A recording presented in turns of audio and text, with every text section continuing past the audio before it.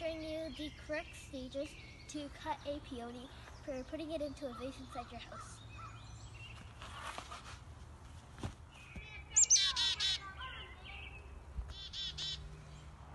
Okay, so right now I'm going to be showing you the 3 different stages of these beautiful peonies. Starting off, we have this bulb-looking one, which is the marble stage. And so, with the marble stage, you might see many ants on it. And don't worry about those because the ants help with opening the peony bulbs in the marble stage. Okay, next we have the stem support. If you can't see here, there's like a little stem support because these peonies are very heavy. And to help it stand up, we have these stem supports so then it doesn't go leaning. The next stage is the marshmallow stage. As you can see, they are a little squishy, and yeah, they're squishy.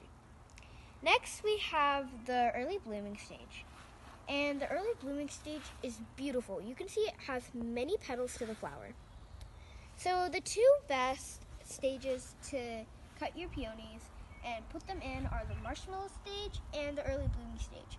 I mostly recommend the early blooming stage because it is literally about to bloom.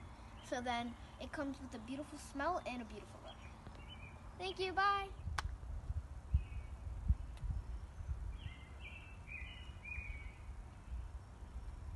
Keep watching.